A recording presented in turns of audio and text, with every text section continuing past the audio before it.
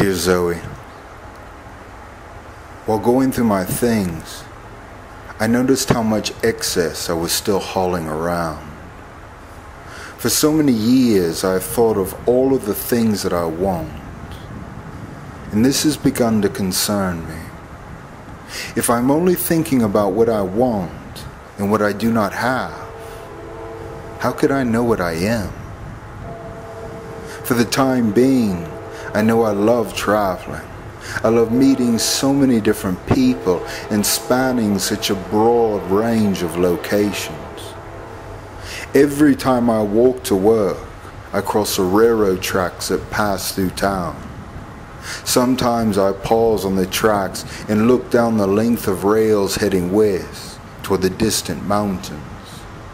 Often I must wait for trains to pass because it is a busy freight line.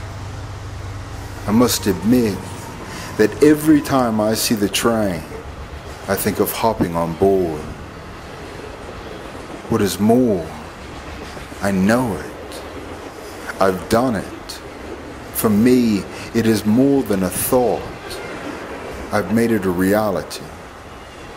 Not only do I think about doing, I know that I can. I can do anything I want. But what do I need? And what is needed of me?